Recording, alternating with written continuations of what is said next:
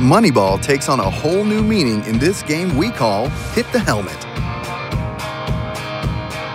It doesn't matter if you're playing with baseballs or softballs. In this game, the rules are the same. Place a helmet at home plate. You can up the ante by sticking a dollar bill in one of the vents. Then line your team up at shortstop, or an appropriate distance for your player's skill level, and place a bucket of balls at the front of the line. Doesn't matter how many bounces it takes for you to hit the helmet, you just have to hit the helmet. On your call, the first player in line grabs the ball and throws it at the helmet. After one try, the next player in line is up. Whoever hits the helmet first wins the round and the money. Then move the players even further from the helmet and play again. Players will love the chance to earn their first dollar as a pro. But if they struggle to stay on target, remind them to use their non-throwing arm to point towards the helmet as they throw. You never know, it could just pay off.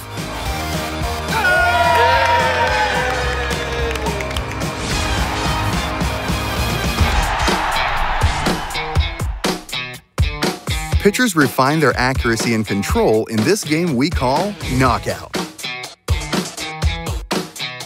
Line up pitchers behind the mound and give the first player a ball. You stand behind home plate as the catcher. Here's how it looks. The first player climbs the mound and throws a pitch. Nice pitch, strike! If it's a strike, the pitcher is safe and goes to the back of the line. Oh, a little outside. Now this person got to throw a strike. You're still in it until they throw a strike. If it's a ball, they're on the hot seat and the next player is up to pitch. They can knock the previous player out by throwing a strike. But if they throw a ball, the first player is safe and suddenly they're the one on the hot seat. The game continues until only one ace remains atop the mound. Good pitching is about more than throwing hard. Knockout shows players that whether they're playing Little League or in the majors, painting the corner can be just as effective as a blazing fastball. Oh boy.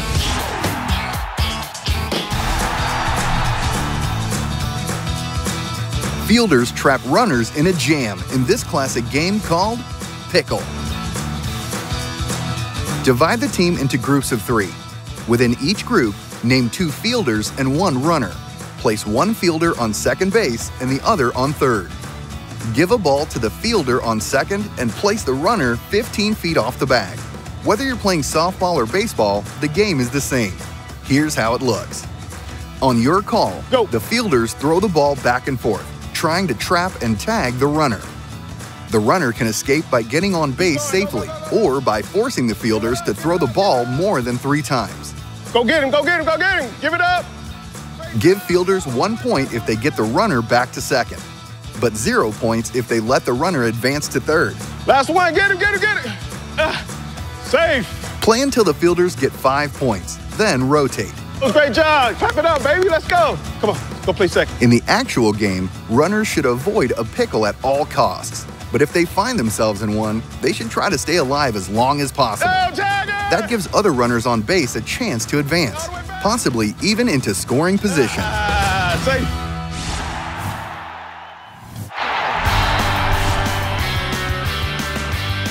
Fielders practice their footwork and throwing mechanics while runners round the bases. This is Beat the Ball. Send 5 players to the 4 infield positions and home plate.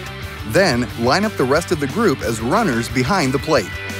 Finally, place a ball halfway up the line between home and third base. Whether you're playing softball or baseball, the game is the same. Here's how it looks. On your call, the runner at home begins sprinting around the bases. At the same time, the player at third charges in to field the ball as the shortstop slides over to cover third.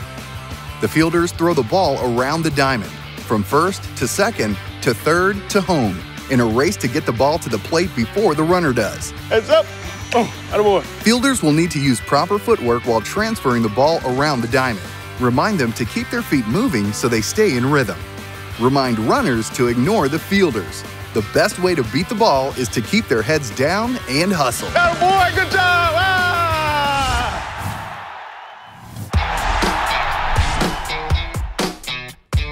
Batters work on hitting for contact in this classic game called Pepper. You got to spread out a little bit so you're ready to field the ball. Divide the team into groups of 4 to 5 players each. In each group, 1 player is the hitter. and the others are fielders spread equally apart 10 feet in front of the batter. Whether you're playing softball or baseball, the game is the same. On your call, one of the fielders tosses an underhanded pitch to the batter using a foam ball. They try to hit a grounder to one of their teammates who fields it and tosses it right back. If they hit a fly ball that lands in a fielder's glove, the player who caught it rotates in for the next at-bat. The guy who caught it, he's up, he's hitting. If the batter swings and misses or hits a home run over everyone's heads, they're out and swap roles with a fielder. Play short rounds about 2 minutes long. Whoever lasts the longest at the plate wins. Remind players that this game is about hitting for contact, not power. After all, not every at-bat calls for a grand slam. Oh, home run, next hitter. Encourage hitters to choke up for more bat control. In the actual game, that could be the difference between fouling off a tough pitch and whiffing at it. 1, 2, 3.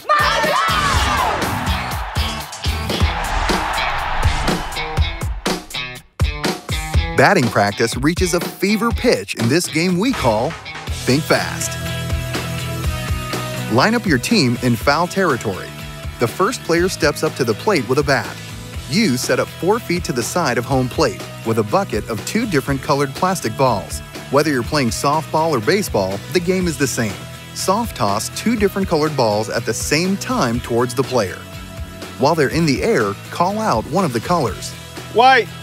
The batter will already be in motion and must adjust to hit the correct one. They get a point for every successful hit.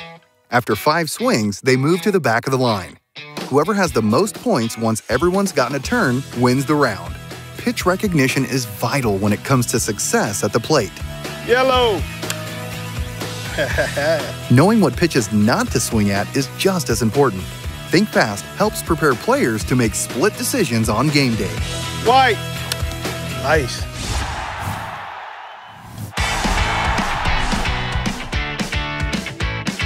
There's no telling where fly balls might land in this game we call the box. Use 4 cones to create a large rectangle and place a 5th one in the middle. You stand at the edge of the space with a bucket of balls.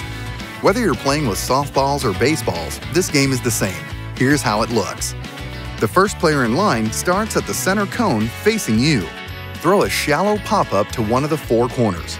The fielder runs to catch it, using the proper footwork and tracking angle. Once they field it, players must throw the ball back to you and track down your next pop-up. Each fielder gets 3 tries before the next player is up. Give players a point for every ball they catch. Then, challenge them to beat their score in the next round. Tracking down fly balls is one of the keys to success in the outfield. Players should be ready to explode in any direction once the ball comes off the bat. Remind fielders to turn their belt buckle towards the ball and run to where they expect it to land. There you go, great job.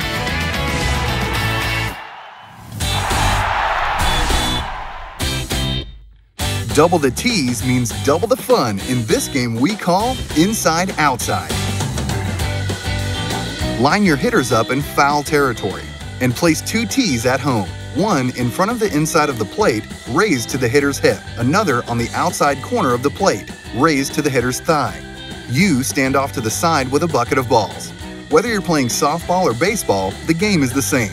On your call, the hitter swings at the ball on the inside tee, aiming to pull it between second and third base. Inside. There you go, better. After 6 tries, they swing at the ball on the outside tee, trying to send it between first and second base. Outside. Very nice.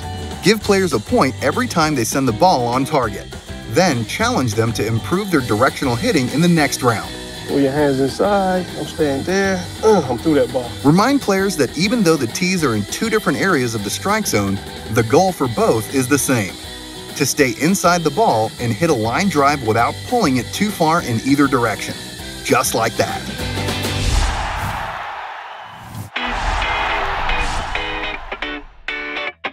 Players send frozen ropes right up the middle in this game we call Tunnel Ball.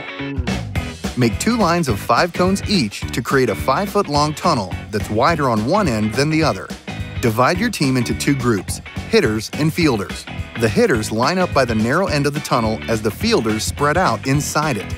You set up by the hitters with a bucket of practice balls. Whether you're coaching softball or baseball, this game is the same. Here's how it looks. Use soft toss balls to the first hitter in line.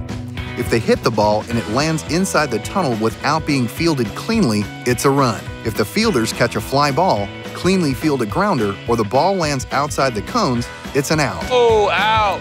After 3 outs, the hitters and fielders switch sides. This team in the outfield, that team up. Whichever team has the most runs after 3 innings wins the game. Players will love any chance to compete. But there's an important hitting fundamental buried in all the fun. Always think about driving the ball straight up the middle of the field. That's the best way for batters to make contact with any type of pitch that might come their way in the actual game. Good job! Yay! 1, 2, 3, MOJO!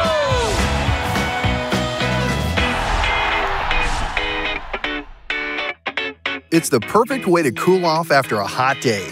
This is Water Balloon Derby. Line hitters up in foul territory. You kneel to the side of home plate with a bucket of water balloons. One player at a time steps up to the plate and gets in their batting stance. Here's how it looks. Soft toss a balloon into the strike zone and prepare to get wet. The hitter takes a swing at the balloon, aiming for a watery blast. Play until everyone has had a turn to get as soaked as possible. Some players may get too excited and swing wildly at the balloon. Who can blame them? Remind them that the best way to get a big explosion is with good balance and a level swing. Now someone get them a towel.